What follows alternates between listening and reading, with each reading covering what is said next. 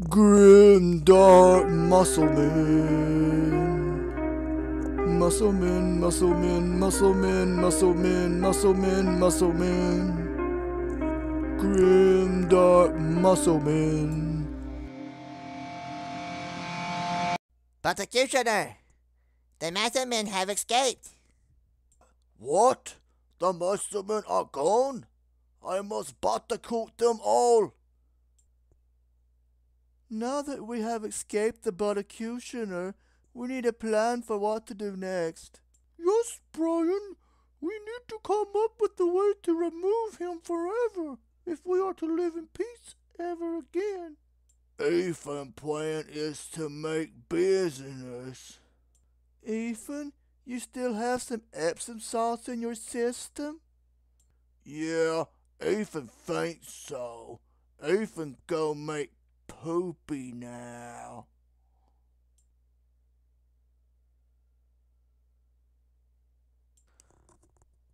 Oh, Ethan feel much gooder now. Muscleman, we are in mortal danger.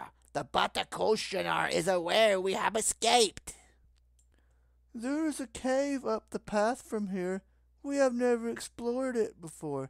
Let's see what is in there. Then the musclemen adventure through the cave. Hello, young muscleman. What is it you are here for? There is this unstoppable guy called the butticutioner. He is trying to kill us. And we had him in a cage for months and only fed him poop and peppers. And he survived. Long ago, before the time of recorded history, it was the age of muscles. In that age, magic was real, and the world was ruled by big, powerful muscle men. In this new, dark, hopeless age, the age of muscles has returned, and the magics from that age will work once again. You must find the great golden spear. It had the ability to entrap its victims in a cube of suspended animation for the rest of eternity. Wow, Muscleman Sir, where can we find the spear?